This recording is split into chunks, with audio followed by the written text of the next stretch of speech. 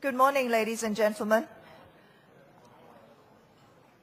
I'm delighted to be the moderator of the Outstanding Business Panel's discussion, and it gives me great pleasure to be introducing to you this morning three young and dynamic entrepreneurs from three very different industry segments who are very much at the top of their game. They are Mr. Leon Jakimic, Group Managing Director of Lasavit Hong Kong Limited, Ms. Karen Chan, Vice President Marketing and Project Development of German Pool Hong Kong Limited, and Mr. Yat Siu, Founder and CEO of Outblaze Limited. Please join me in just formally welcoming them.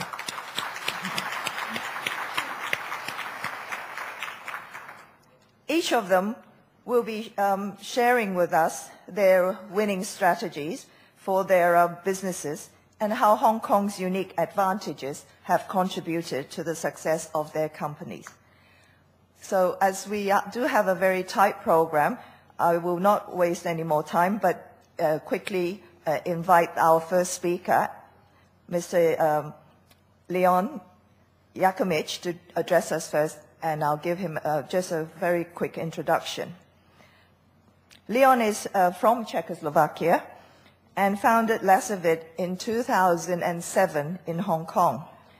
And within 5 short years, transformed this company into a global award-winning designer and manufacturer of lighting, art installations, and glass sculptures. His company now has something like 500 staff and 10 offices worldwide. And the company's work can be found in some of the world's most significant buildings, such as the Ritz-Carlton Hotel in Hong Kong and the Capitol Gate in Dubai, the world's most leaning skyscraper. So I'm sure you look forward to hearing from him this morning about his thoughts and experience on choosing Hong Kong's strengths as an international platform for his products. In fact, Hong Kong is now the company's global headquarters for all of his work and products. And also, he will be sharing with us his views about the high-end creative industry in Hong Kong. So, Leon, please.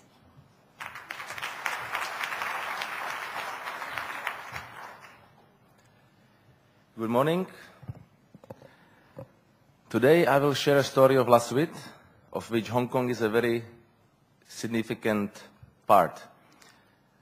I founded Lasavit in Hong Kong in 2007, and it's now the company's global headquarters and also the holding company, which owns 10 subsidiaries worldwide as far as Sao Paulo, New York, Los Angeles, Milan, London, and Dubai, Singapore, many other and the other offices. My presentation will be very visual, given the nature of our products, which is design, art, and manufacturing. What I would like to show you is basically how a Czech company with a glass tradition and crystal background, founded by my father, has joined with Hong Kong, with the brains, with the professional marketing and salespeople, and also now with a factory in Shanghai where we manufacture our stainless steel and metal components, how this synergy between the traditional Europe, Hong Kong, and actually China is really helping us in doing our business worldwide. So what does Lasavit do? We do bespoke luxury glass art installations. Maybe some of you will understand more if I mention decorative lighting, contemporary chandeliers, and so on. And if somebody asked me in 2 words, how do I define Lasavit? I would say bohemian perfection. It sounds contradictory. How can you be bohemian and perfect at the same time, and vice versa? Well, we like this because we have lots of unconventional people. You should see some of our designers, and yeah, they would not wear a tie, definitely a tie, and they are very creative. And then we have some people who are very professional, who are obsessed with precision and professionalism. So combining these two kind of people in one company is very challenging, but it's what makes us different. So, as I mentioned, the presentation will be quite visual, so allow me to first play a short video, which I will not play the full video, of course, just 1.5 minutes. It shows our exhibition in Milan earlier this year.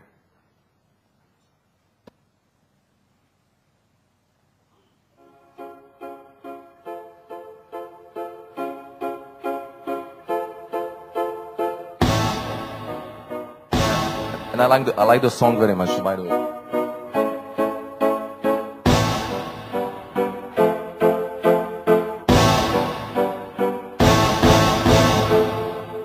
I see a little silhouette of a man. Scaramouche, will you do the fandango? Thunderbolt and lightning, very, very frightening me. Lasvit is based in the Czech Republic, and we are one of the world's leaders in custom-made glass art installations, modern chandeliers, contemporary glass sculptures, and so on.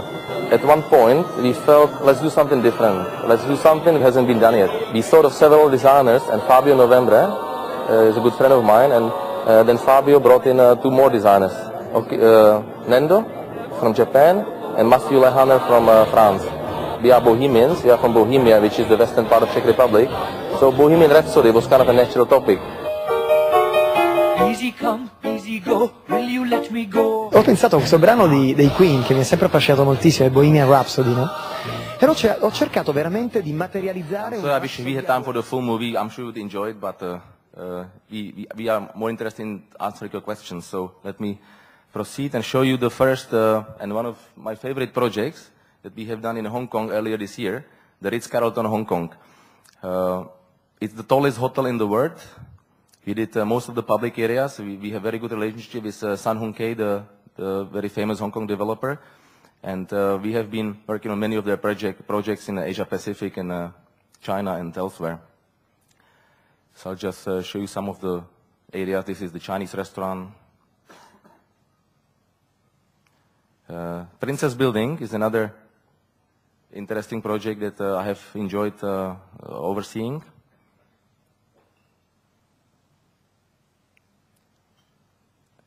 In China, with the Shangri-La Group, we do a lot of projects. So again, we work with many Hong Kong developers, actually on projects all over Asia. So this is, for example, the China World Summit Wing, the tallest building in Beijing.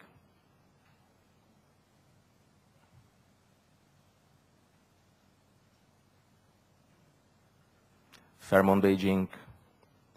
In addition to hotels, we do also shopping malls. So this is another. This is the most luxury shopping mall in China, the IFC Mall in Pudong. And each of our pieces, they always have a story. So this piece was inspired by the life in the universe, for example. We don't sell just products. We like to sell, we sell art, and each art piece has a certain story behind. Another project inspired by fluidity. In Macau, it's the City of Dreams, 6 meter by 6 meter sea anemone. This is the only Shangri-La in Japan, the Shangri-La Tokyo.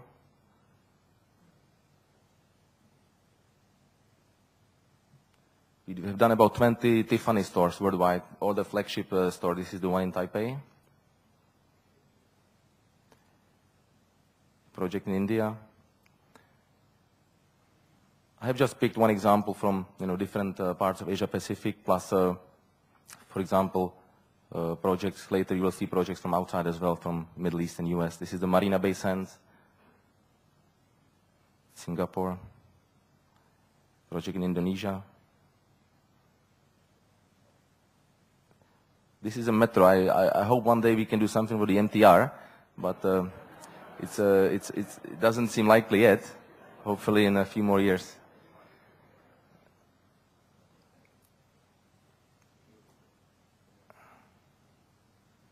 Some examples of projects in Europe. This is the Savoy in London. This was the Four Seasons Park Lane. With Philippe Starck, famous French designer, we did a project in Miami. In addition to big, large installations, we also do trophies for famous celebrities. So this was for Tour de France. We did the trophy for this year for the winner and all the other 3 winners under 25 years old and so on. You probably, the Masters just finished, the Masters tournament in London, with Roger Federer winning the tournament. This was earlier, this was last year's Mubadala World Tennis Championships, where Roger Federer and Rafael Nadal won our trophies. We are sponsoring this tournament this year again. We also do a lot of trade fairs, so these are some examples I picked. This is from the 100% Design London, from France. And we also sell collections for homes, so we don't only do hotels, we also do residential properties, small houses, I mean, actually large houses, not small houses.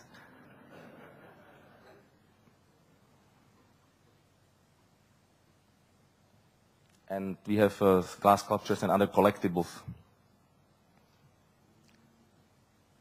The latest product is the crystal wall, which is the only wall that unites. Now, how this is made? This building is our glass factory in Czech Republic. It may seem like a bakery, but actually it's a glass factory. And inside we have 65, glass blowers who have learned from their fathers and grandfathers. They are not ordinary glass blowers. They are more artists. They are artisans. These are some images from the production.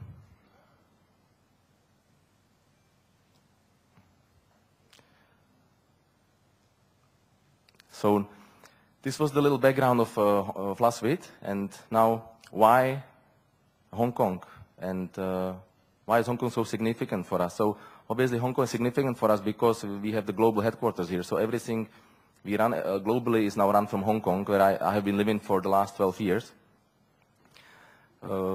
It's also our sales and marketing headquarters for Asia Pacific, from where we generate more than 30% of our revenues. We have Len Crawford as our retail agent in Hong Kong since 2010. And by now, we sell to most Hong Kong developers to their properties basically worldwide. This year, we also did this little unique thing, the Ambassadors Ball. Maybe some of you have heard about. It was a charity event to support the Hong Kong design community. We donated a very unique trophy, and it was the top prize of the whole event. So why Hong Kong? I think we will all agree geography must be the #1 reason, because it's just a perfect location here.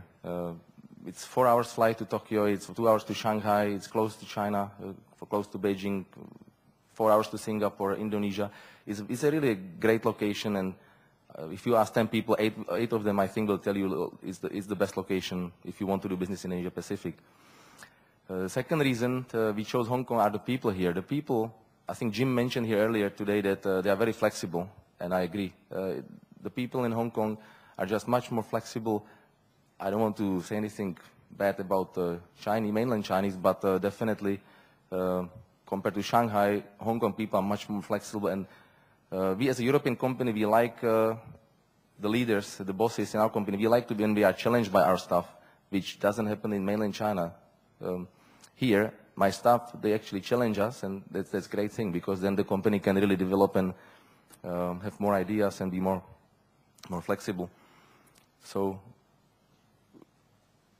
ease of establishing, well, setting up a business in Hong Kong is probably as difficult, as easy, I should say, as easy as in Singapore, and definitely much, much easier than Shanghai. Basically, I would like to compare Singapore and Shanghai to Hong Kong in this part of my presentation. Client-wise, if you are in this luxury business or hotel development business or anything related to high value-added products, then Hong Kong is the place. There are the most developers in Asia. There are the most architects and designers in Asia Pacific. For us, it's just the perfect location, better than Hong Kong, better than Singapore, Shanghai. And well, by entertainment and restaurants, I don't just mean Lang Kwai Fong. I think Hong Kong just has amazing food, and it's really a great place to be. I personally like hiking, so countryside for me, when I came to Hong Kong, I thought it was just concrete jungle. By now, I have been to many parts of the new territories, to Tai Lung Wah, and I think some of these beaches there are as nice as in Thailand. So I was very impressed, and I think all these points together make Hong Kong really, for us, a great place. When we say positive things, we should mention maybe 2 negative things. Is the air quality. I hope that this will improve in the near future. And finally, as I learned earlier today, with the cultural new district, I think the the relative lack of cultural events will also improve.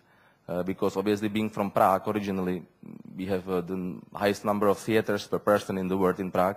Hong Kong definitely doesn't have so many concerts and interesting performances. So I think that now is the best cultural district, which I just learned will finish by 2016. This should improve a lot as well. So basically, Hong Kong is the winner out of Shanghai and out of all the other parts of Asia Pacific. And I think Laswit is very grateful to Hong Kong, and I'm not afraid to say that if it was not for Hong Kong, Laswit would not be where it is right now. So thank you very much.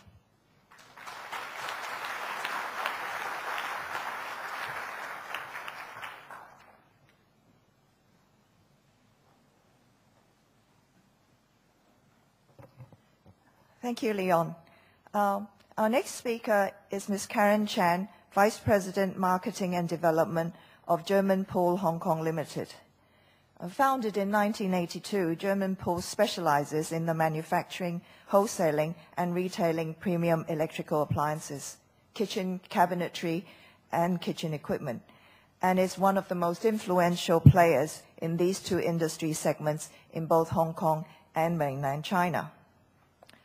Having worked elsewhere in the US, in Canada, and as well as Hong Kong for over 10 years, Karen returned to work for the family business in 2006 and is responsible for planning the company's overall project development and devising the group's marketing and branding strategy. She also serves on a number of public committees and is very devoted to her community work. And for instance, she is the chairman of the Hong Kong Quality Brand Alliance, and she was awarded the Young Industrialist Award of Hong Kong by the Federation of Hong Kong Industries in 2009. She also studies a lot. She believes in lifelong learning. So I just do not know where she finds the time to accommodate all these very challenging aspects of her life. So, Karen, thank you.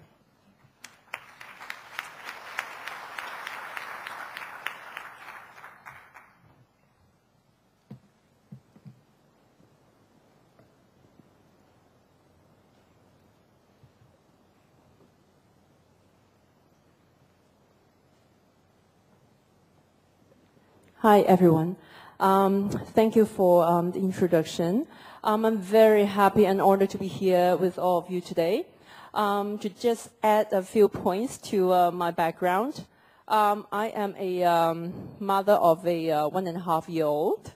I'm still working on my DBA degree on top of my 2 master's and 2 bachelor's degrees that I have earned throughout my whole life. I spent 1/3 of my time in North America, live, work, study there. I enjoy so much living in North America, including San Francisco, Seattle, and New York, as well as Vancouver. Love it. I'm the eldest kid in my family. My father founded the company actually in 1982, not 1992. He founded the company 30 years ago. As a small and medium enterprise. Most of the companies in Hong Kong, actually 90% of us are SMEs to begin with. And we still consider ourselves as SMEs. So my assignment after I spent a great time in North America, get a call from my father one day, it's about time for you to serve. So I come back. So he gave me a very glamorous role as a VP in marketing and project development. In a Chinese word, I call it it's like the lowest servant in the company. Because I've got to do every single thing in the company. But it's fun, actually, it's very challenging. I started out helping the marketing campaign for the whole company. As you can see, our company name is German Pool, but we are founded in Hong Kong. Very interesting. A little bit explanation to our name. German Pool stands for German-made quality products. Pool means group of great products. Of course, back in 30 years ago, we only carry one single type of product, which is water heater. Back then, my father loved German-made products, and he believed German stands for good quality. And since we are actually importing goods from Germany, and we use the OBM strategy, we actually work with original brand manufacturer across in the overseas in Germany, and we build our own brand name. So we partner with real German company, real German manufacturer, and create our own water heater. Pool stands for a pool of hot water. But now, there is some new meanings to it. What I wanted to do and what I wanted to help my father to continue his mission is to really bring all international goods from all over the world that makes our company a pool of quality products. For the past 6 years, we are lucky and very proud that we gained quite a few awards. We are one of the top brands and super brands in Hong Kong, and we are very privileged to be part of the Quality Mark program as well. So we have been working very hard in the past 6 years after I am on board to have the company to try make it not a local company, but try to make German Pool a household brand name. So for the next 10 minutes, what I'm going to do is to share with you what I have done. As a student in marketing, a lifelong student in marketing, I believe this 7 Ps is a very helpful guidelines that help me make every single decision in the company I'm working with now. First of all, I just show you how we grow. First off, we build water heater. And then after 10 solid years, we build a great reputation, a brand name. In providing good quality water heater, we move into a diversified portfolio, including all kinds of household and kitchen appliances. In 2002, we branch out in providing one-stop shop kitchen services, including kitchen cabinetry, as well as all the kitchen appliances in the kitchen. Then I come back. Of course, all the daughter doesn't like what the father's choice. So I've got to bring in something new. I love designer products. So we upgrade the whole thing, and we brought in professional and designer series on top of to the basic household appliances that we have. And about 3 years ago, we also launched another product line. It's a far infrared healthcare products. So now we have more than 30 categories of home appliances under one brand name, German Pool. And it's too confusing to have so many categories. So we group it into 3 big areas: home appliances, kitchen appliances, and kitchen cabinetry.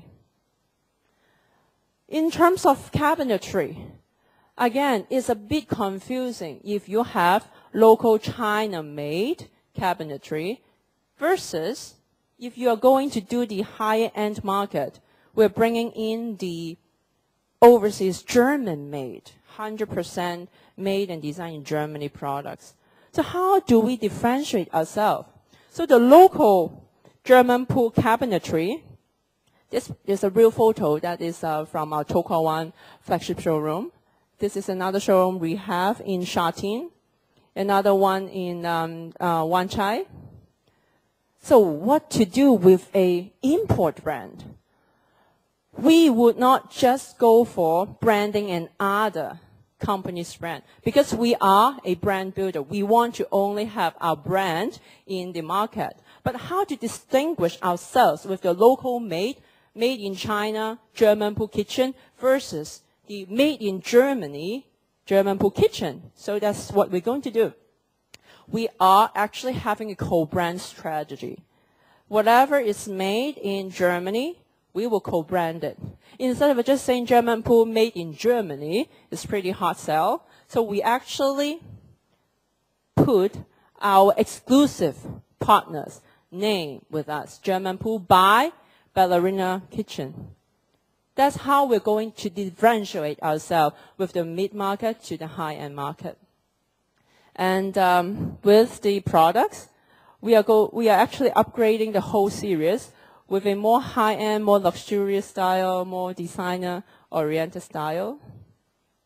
Those are a few samples.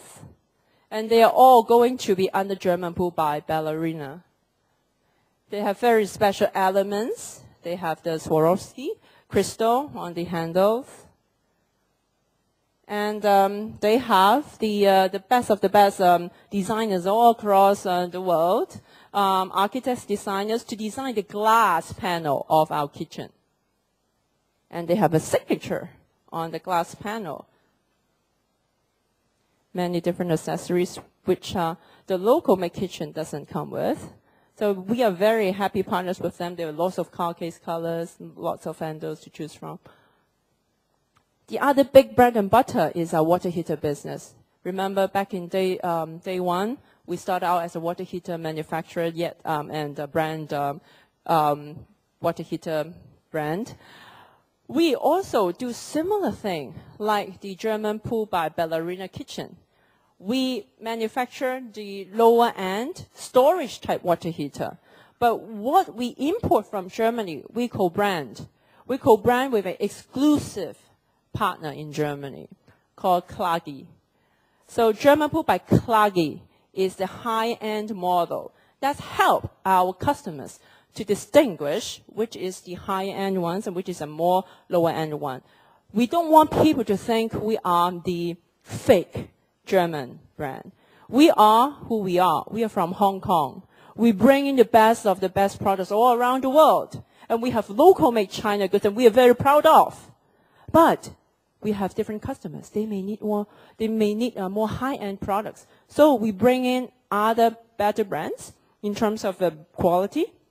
And because of the technology in Germany is always the best in water heater. So we do this. And we've been in different projects in Shanghai, in Guangdong. Those are the projects that they use our products.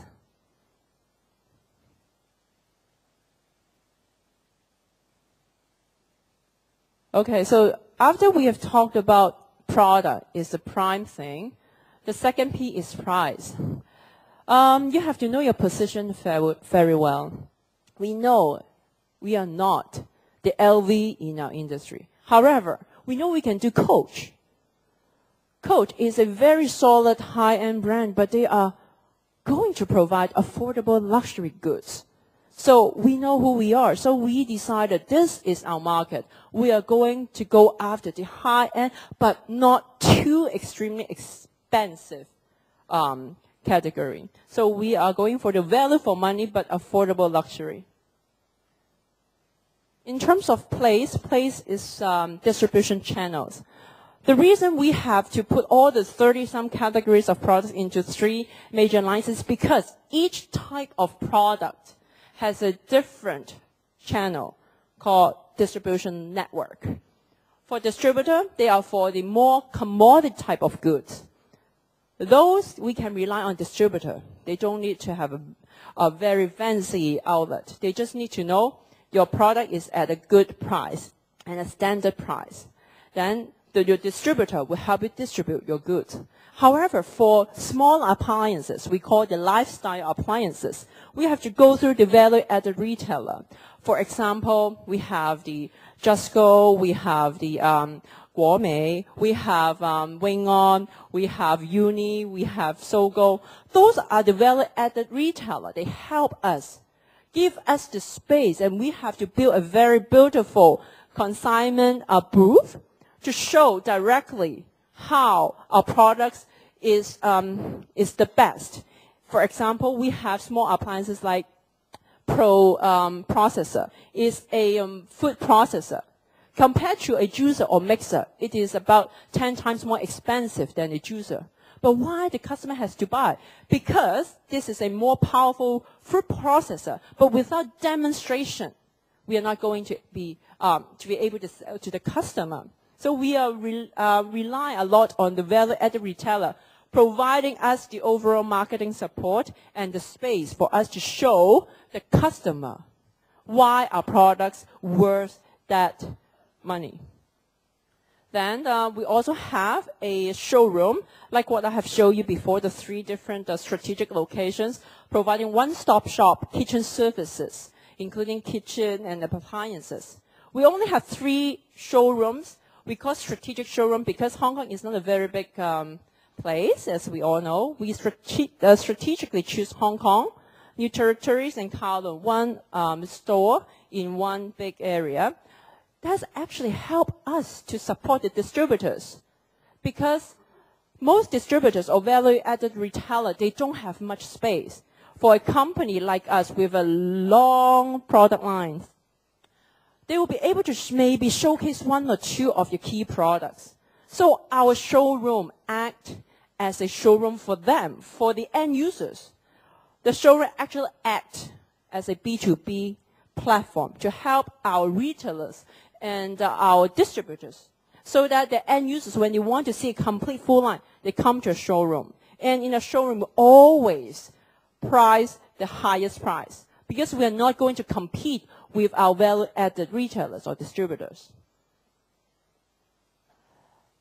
After we talk about product, price, place, the main part of what people know about marketing most likely is in promotion. We do a lot in promotion. We actually have a 360-degree program of promotion that we did. But then, before that, we need good people. We need people to help think the strategy. Because why Hong Kong? Hong Kong is a place with 7 million people. People in Hong Kong, they have international horizon. They actually have very good taste. They love style. They love design. Hong Kong is the best place to test out market if you ever plan to go into China. China is really big. The whole China can be divided into actually many, many small countries, in my opinion. Each province is actually like a country itself. If you want to test our market, Hong Kong is the best place because we are small, but we have all the international collection of ideas and the best of the best people in Hong Kong. So people for us is very important, and we provide ongoing training for professional technicians or sales or even the roadshow promoter, promotion people that we have to train ongoing. Process is actually not a very clear process as part of marketing, but process is actually a very important component in terms of the whole marketing process. Day one, I come back to the office, I have to collect all the information about what my father's team has done in the past 20-some years. It's very hard for a girl who get education in North America, work in North America, and coming back to work for a very local Chinese family-oriented company. This is the key to the whole marketing campaign. Because if you don't have a standard pricing system, you cannot move forward. Remember, the first thing I show is product, and second is price. If you don't have a standard price, the whole market will be in chaos. So what I have to do is to carry out a very standard price process. And then, how can I do it? Because we're a small and medium-sized company, hiring a consultant is not possible. So what we do, we actually enter some program, volunteer program, is like a ISO standard. This is what we do in Hong Kong. We do ISO and quality mark. We go through the process. We actually leverage on the third-party audit process so that we have a way, a system for us to learn from. Because I have not much resources, I have to rely on someone's intelligence to help my company build a process. So this is what I do. I spend lots of time to restructure the whole process in the company. Physical evidence. Physical evidence means, for example, packaging or the overall look and feel. That's what I do a lot too. So this is what the company logo looks before, and this is how it looks now. In terms of packaging, this is how it looks before, and now it's more clear, more bright, more vivid. This is how the inconsistency in terms of all the catalogs. And this is, we bring in corporate image. Before the truck, this is how it looks like. In terms of showroom, it's more a local style. And then this is how it looks like. This is how we do roadshow before. And this is the consistent look that we push. This is how we did the big exhibition booth. And this is how it looks. As I said, promotion is usually what people think of marketing. We do the 360 degrees. In terms of, we do a lot of soft selling through PRs. We have spokespersons. We do lots of ads, sponsorship, marketing collaterals, events, and campaign. Just to give you some idea, we make use of a lot of local professional magazines. And these are for the kitchen cabinetry markets. Local ads, penetrated in the all kinds of different magazines in Hong Kong. This is a very interesting thing I would suggest for those who would like to come start in Hong Kong to try the award marketing strategy. Getting a reputable award in Hong Kong is very important. In the past 6 years, as you see early in my slideshow, we gained a handful of awards. It's not something that we pay to get. In Hong Kong, you cannot do that. We have to really go through the whole audit process.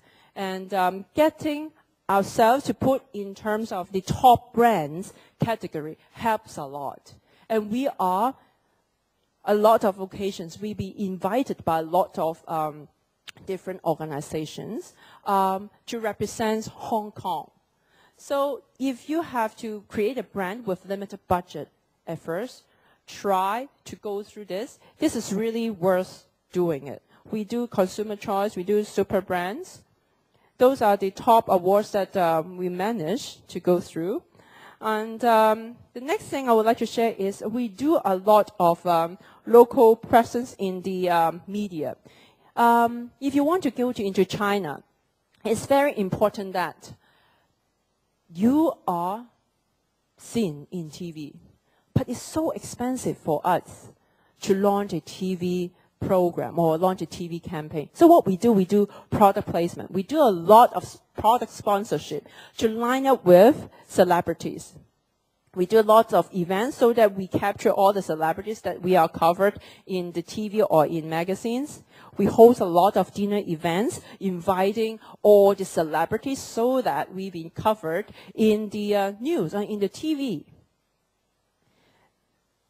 And spokesperson is another thing we do. This is also an important thing that we have been using. We're not always hiring the most expensive stars, but you have to know your position. You have to know your target audience and find the right person to speak for your company. This is a very famous chef in Hong Kong. We do a lot of cooking show sponsor because we want to associate our brands to very good cooks, professional cooks. Then when we remember, when they are cooking, they want to think of German Pool. They want to think of German Pool's kitchen and German Pool's appliances. So these are another supporting promotions, things that we do. We sponsor a lot of TV shows because in China, they are able to see most of the shows that we do in Hong Kong. And with product placements, not like ads. In China, they actually run your program, but they cut all the ads. So if you are able to put your products in a particular program, you're able to leverage on the airtime during they're playing your program, but not cutting out all your TV ads. And we do a lot of movie sponsorship. Again, this content will also be bought by, say, Cathay Pacific, that type of airlines, or cable TV stations. They like to buy good quality movies. So we do lots of sponsorship and product placement in such area. Another supporting marketing materials that we do, just so you know our look and feel. And we do lots of trade shows like the upcoming one in the Victoria Park in December 10th. It's very important. If you want to go into China, try to attend as many events, a trade show as possible, and pick the right one. The Hong Kong brand and exhibition is a very good one because it is a 1-month-long program. And many China visitors, they love to come to Hong Kong and buy Hong Kong-made goods in Hong Kong. So they come to the Hong Kong BPE and they see us, the biggest and largest booth. They will know our brand by there. And they have confidence in us. It helps us to get into China a lot faster and easier when we are just starting out in China.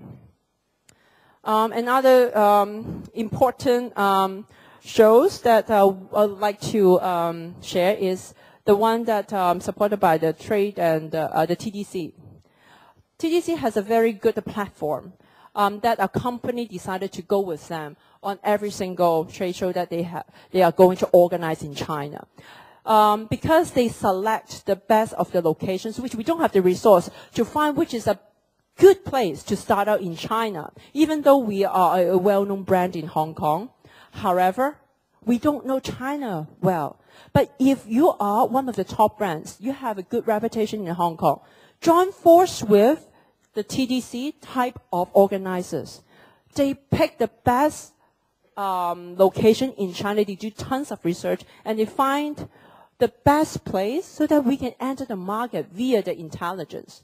What I'm trying to do today is to make use of the resources and leverage on the partners. We actually, in terms of the coverage we have in Hong Kong, we actually didn't spend a lot of money. We actually always leverage on free publicity, free PR, or leverage on our partners who has a strong presence in the area. And TDC is something that I would highly recommend that you can try if you have a trade show, if you're having a business in Hong Kong and going to China, try them. So this is what I have today. And I will be answering more questions later on in the Q&A session. And thank you very much for listening. Thank you.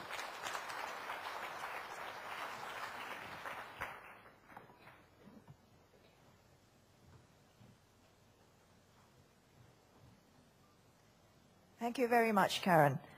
The final speaker that I have great pleasure in introducing is Mr. Yat Siu, founder and CEO of Outblaze, a multiple award-winning company that pioneered cloud-like provision of multilingual white label web applications. I must confess, I have absolutely no idea what I just said and what cloud-like provision of white label web applications are. But I am certainly very glad that Yat is here to enlighten us. His life story is also very interesting.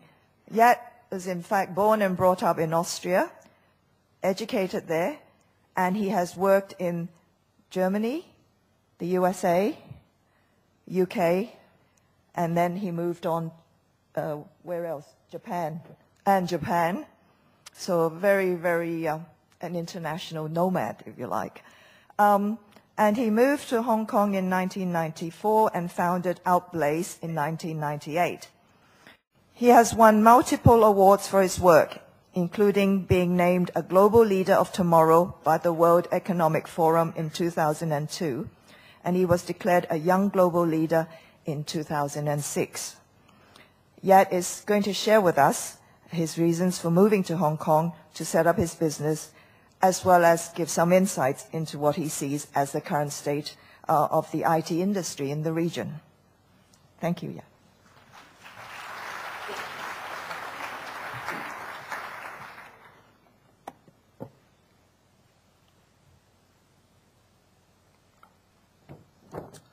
Thank you, everyone. As said before, we are based in Hong Kong and headquartered. Outblaze started in a small place in Wan Chai, in Borough Street. It was sort of the equivalent of a garage outfit. And today we're basically a reasonably sized group with 12 different sub-companies. Many of them you might not know because actually our market is in Hong Kong. But the two companies of the brands you might know is we have a joint venture with Sanrio called Sanrio Digital. So if you know Hello Kitty, anything online or animations that you see on Hello Kitty, that's us. Or we have a joint venture also with Turner called Turnout Ventures, as in Turner plus Outblaze. And that does all the digital stuff for, if you have kids and you know Ben 10, Powerpuff Girls, and that kind of stuff. So anyway, we are mostly a research and development and design house. So maybe I'll just quickly introduce it very briefly. A global operation, we founded in 1998. In Hong Kong alone, we employ approximately 200 people in the Cyberport. We consider ourselves a pioneer in the internet space. We started this business in 98. Actually, when I came to Hong Kong, I started one of Hong Kong's first ISP called Hong Kong Online, which kind of tells you the fact that I could register that name, the state of the market. It was a terrible failure, but that's how you learn. And then I started Outblaze, which worked out a little better. And but the U.S. is our largest market. In fact, Hong Kong locally represents only less than 1%, but I'll come to that later. Some of the recent milestones to the question of the cloud computing lab. We sold the email business, which was the core of our original business, which actually was our cloud computing lab, which you may not know what it is, but basically if you are using Apple, if you're using iTunes, if you're using Amazon, everything sits on the cloud, everything's virtualized. You're just using the service. And in fact, IBM bought that business of ours and actually set up their research lab in Hong Kong through that acquisition, and it became IBM's first Hong Kong lab, and actually I think Hong Kong's first cloud computing lab, and that was a few years ago. Today, one of our main businesses I'm focusing my time is we're the largest app developer publisher in Asia. We have 45 million customers. In fact, if you have an Android phone, you'll see under our brands, we have like 5 or 6 apps in the top. The number 1 trending app is ours. Or if you have an Apple iPhone and you look at the top 25 apps, you'll find several apps of ours in the top ranking charts. So and a bunch of awards. So I'll just skip that part. And so you see the office. I mean, we don't really have a process. You see lots of computers and lots of kids working on it. So our workforce is generally quite young. And I'll come to that part later. And we have offices in different countries. So, all right. I guess the main thing for us is we focus in 4 key areas. We're a consumer business, really, at the end of the day, whether it's B2B or B2B2C or just B2C directly. So we develop products, and it goes directly to the consumer experience. Research and development is our core. More than half of our budget, annual budget, goes into R&D, which basically includes programming, development, and innovative design. We pay a lot of attention to IP technology, so things like augmented reality. And we also use brands. That's why we have our joint ventures with, say, Sanrio or Turner, to basically help promote the products as well. We aim to have a fun and creative consumer experience, and of course, hope to make some money on the way too. And this is a range of some of our products. Some of the brands you might recognize. And again, if you have kids, there's a high likelihood that you will have, your kids will have played one of our games at some point, or seen one of our animations and so forth. And it's Tom and Jerry, Hello Kitty, Ben 10. So. Okay, so enough about our business. Let's talk about Hong Kong, why we picked Hong Kong, and what I thought were some of the key advantages. So first, I think Hong Kong is a nice low-friction environment. And by low-friction, I don't mean that it's easy to do business, not at all. But it is a quick, no-nonsense environment. So if you want to set up a business, you can do it very quickly. The tax environment is actually very beneficial, I think, as all of you know.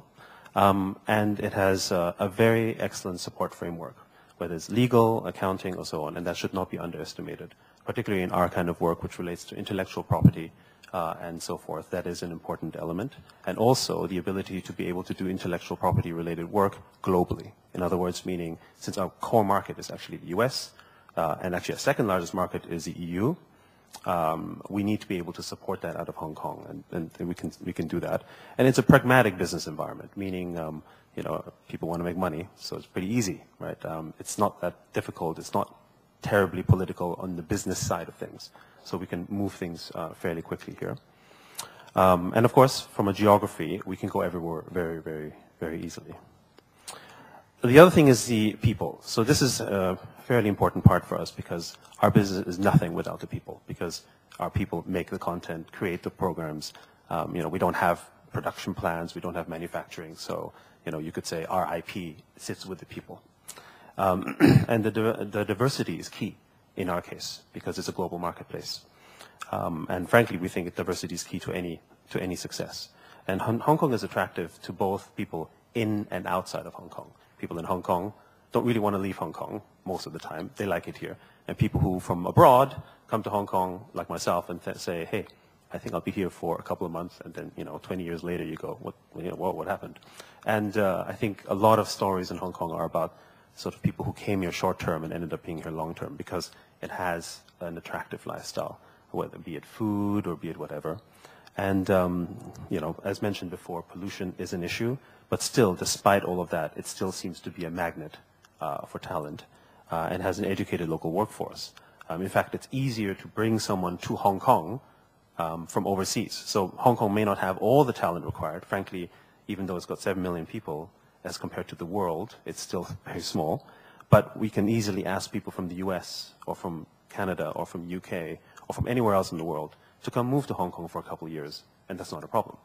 Ask them to do that, let's say in China, it's a little harder because English, language skills, lifestyle, food, Lan Kwai Fong, whichever it is, right? People just basically have a certain preference. So Hong Kong does offer these choices, and is perhaps less sterile than, say, the Singapore version. The other thing that's important for us, especially because of our global business, is cross-cultural awareness. Hong Kong is unique in that sense because it was a former colony, of course, so it has a westernized history, yet it is very traditional in that sense too, in the sense that it has, it's rooted in very Asian and Chinese values. And that creates an interesting blend for understanding. So you've probably heard some horror stories, or if you work in some organizations. Certainly when I first came to Hong Kong, one of the companies I worked with was AT&T, which is of course a big global company, but very Americanized, which is both good and bad. But you'd ask an American business manager who at that point probably has never been to Asia, come out and run a team in Asia with an American style, and doesn't always work out very well. And it's not because they don't know what they do, it's because of the cultural awareness.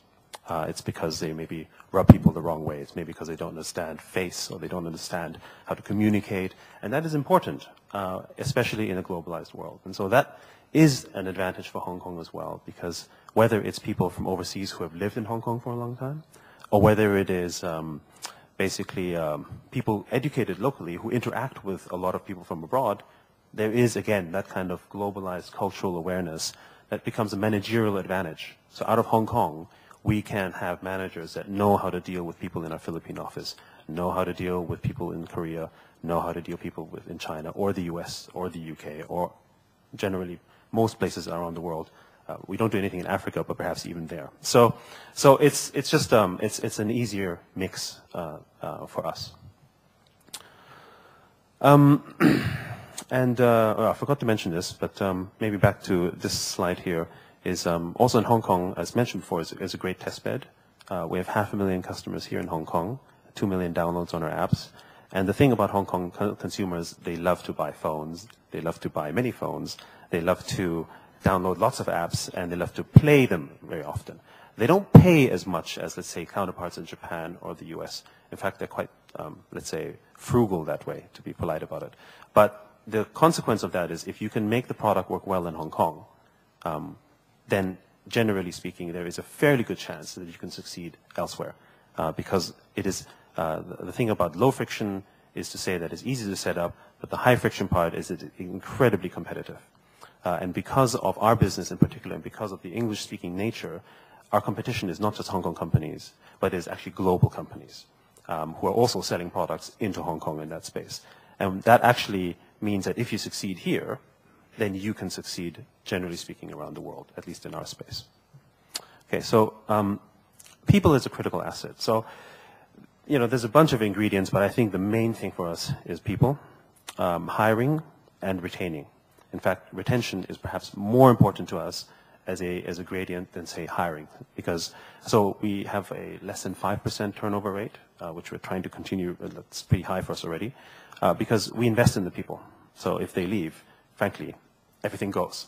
And so we have to do a lot to retain them. Continued retraining is important. You know, I think the general feeling and that's kind of an issue of sort of university does not really prepare, I think this is universal, right, to prepare you necessarily for real work. In fact, it's just kind of you're graduating to enter the next stage in life as opposed to think you're finished. Because over half of our budget is in research and development, everything is involved in training and development. And the other advantage we do have in Hong Kong, maybe it's a bit more unique to us, is that we are kind of unique in the sense that there's not many Hong Kong companies like us here. So while we have products which we compete with globally, we do have a niche that appeals to a certain audience. If you want to make games and you want to have a global sort of million user base to try out your games, there's not many choices for you to go to in Hong Kong. There are, of course, other companies you can go to, but it's not as big. And that does provide an advantage because we provide a unique proposition. And the point is not so much that you have to do a business that nobody else does, but rather that there might be a proposition for us anyway to retain talent that is attractive and that nobody else does. So people want to go here. So you can go choose to work for, you know, I mean, our biggest competition for engineering talent actually comes from investment banks because they pay very well most of the time, maybe not recently, and some people prefer working for a bank, but it's that talent that goes there. So we provide those that want to join an organization like us because they're passionate about games, or passionate about content, or passionate about doing stuff for kids. And that choice is good for us because that helps us in the retention. And perhaps that could be another way in which one could try to retain key people. And in conclusion, a few things that we think Hong Kong could do even better. I think Hong Kong's lifestyle is great, but it is still an attractive short-term place for most people. When people come to Hong Kong, especially from overseas, they don't think of Hong Kong as a base. Some do stay very long, like myself and many of us here.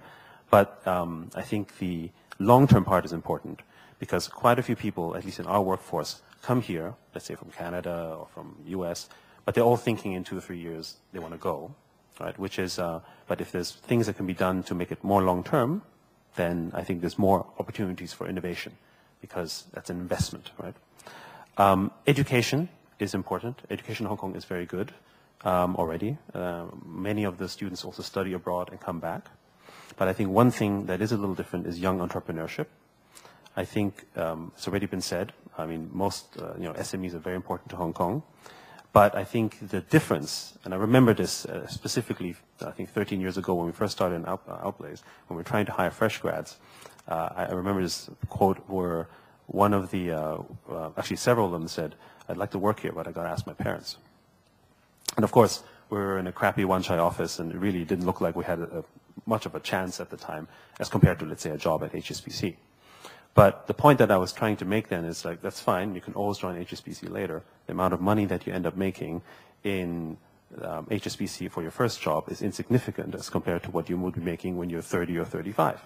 And the kind of risks or the kind of experience you would get as a young entrepreneur or starting for a startup, where frankly your experience is much broader, should be greater.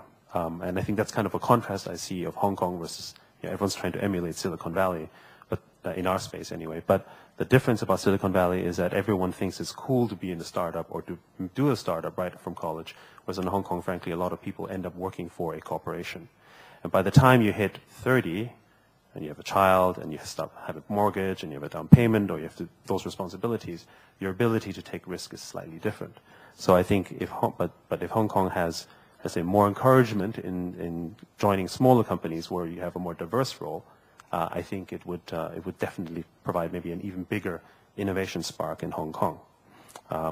And I think the other one is more development in individuals as a rule or as a philosophy. There's a lot of, there's some, Hong Kong does great jobs in promotional budgets, sending people abroad, but I actually think also if there's some training and personal development grants that are substantial, as opposed to equipment or development loans in that sense, it would help, because people investing, especially for service economy, is, at least in our view, very important.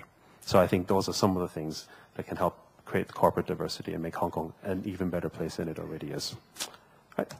Thank you.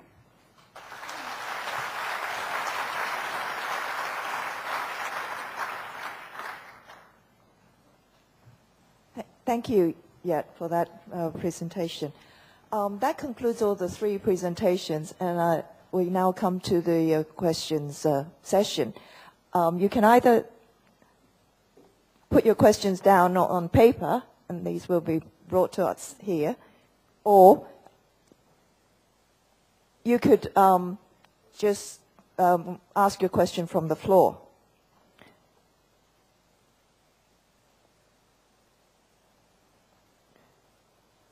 If I could ask the first question, which is for Yet.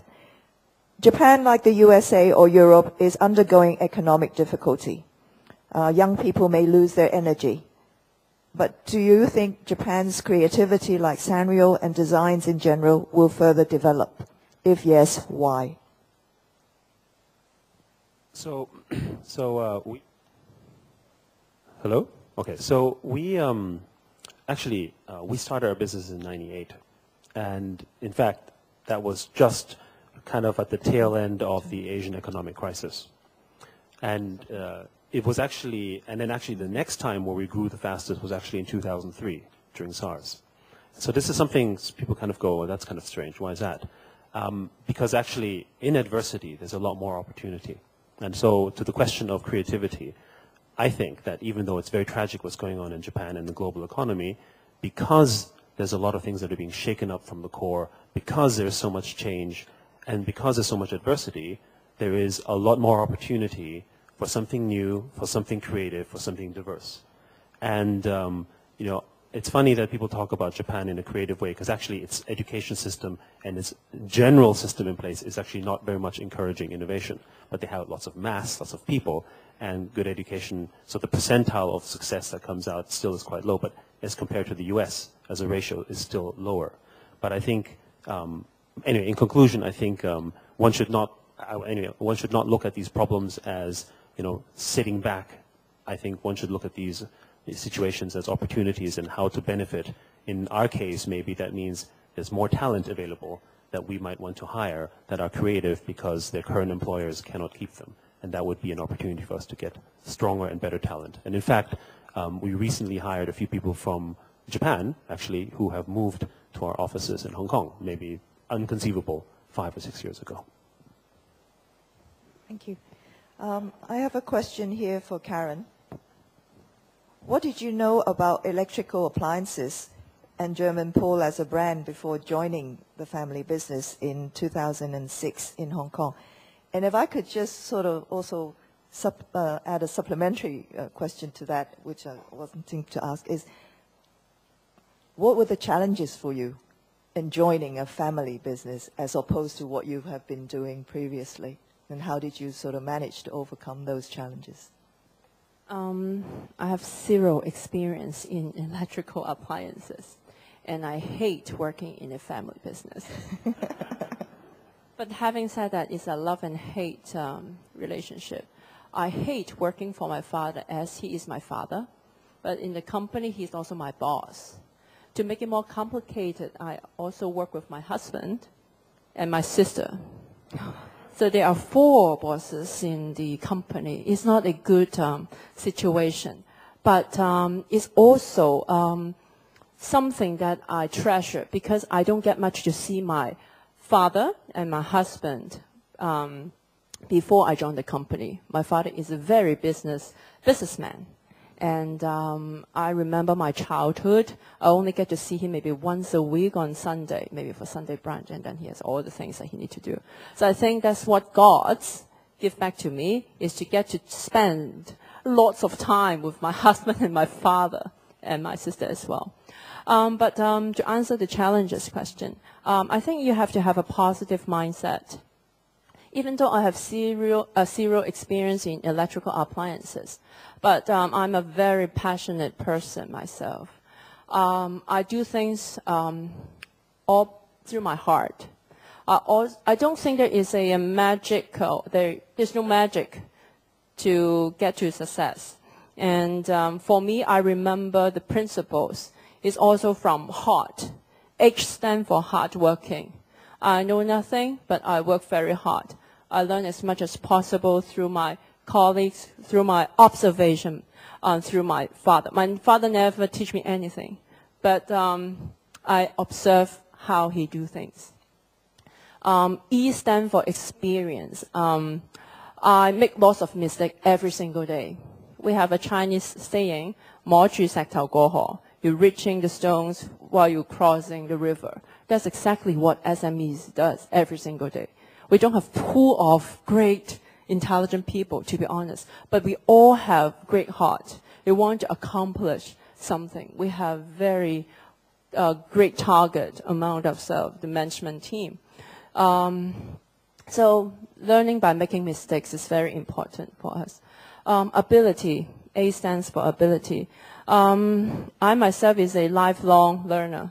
I believe you have to have a strong ability. If you have a strong competency in you or in the company, in terms of myself, I keep learning every single day, even by observing other people, or I put myself back to school twice after I got my master's degree from New York. I come back because I know nothing about the marketing industry in Hong Kong. So I went back to college to get my second master's, to learn all the marketing skills. The 7 Ps is what I learned from university here. And I use this every single day. It's a revolving process. It never stops. I keep fixing the 7 Ps every single day. So A is ability. Always get yourself fit. Keep yourself or the company always in top position as much as you can. R stands for redo, recreate. It's a company. I did not build a company. I try to make it to the next level. So I have to think. I have to create. I have to recreate every single day. Redo, recreate. And be resourceful too. My father will not ask me for help. Never. But I try to be as resourceful as possible. Last but not least is T. T stands for trust. Trust means you have to create a reputable brand, people that trust your brand. And you have to be a trustworthy person. If I promise I have to get this done, I'll try my very best to get that done. And teamwork. The company come to this stage is not just one person's glory. It's just not just my father, not myself. It's a whole team. Everyone give one small little baby step. It will go very far away. And finally, Thanksgiving. Thanks God for giving me the platform. And thanks for whatever opportunity that is given to me. So that's how I get through the love and hate situation. Thank you. Now here's a question for Leon. This is from the Singapore chapter. You've done work for the Ritz-Carlton Hotel in Hong Kong. How much does that showcase your company's capabilities? Well,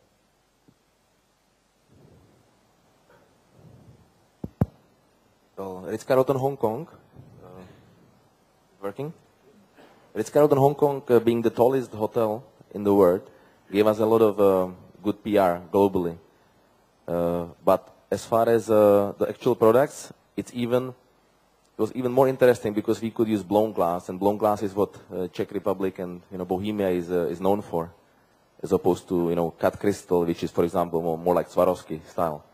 So the artistic blown glass, we were able to do what we wanted, which is not always the case. We were able to convince the owner and the architect and the designer to really give us the freedom to create something special in the ballroom. So the whole ceiling of the ballroom basically became one large art piece.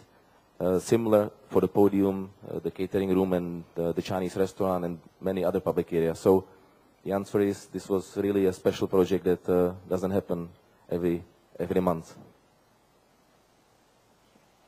I've just been told that, in fact, we only have 5 minutes left for questioning, and there are so many, I won't possibly be able to go through them. But I think they will be joining us for lunch. So I'm sure you'll have an opportunity to also chat to them over lunch. But I can also, I can probably still ask one more question. And this is for both Karen and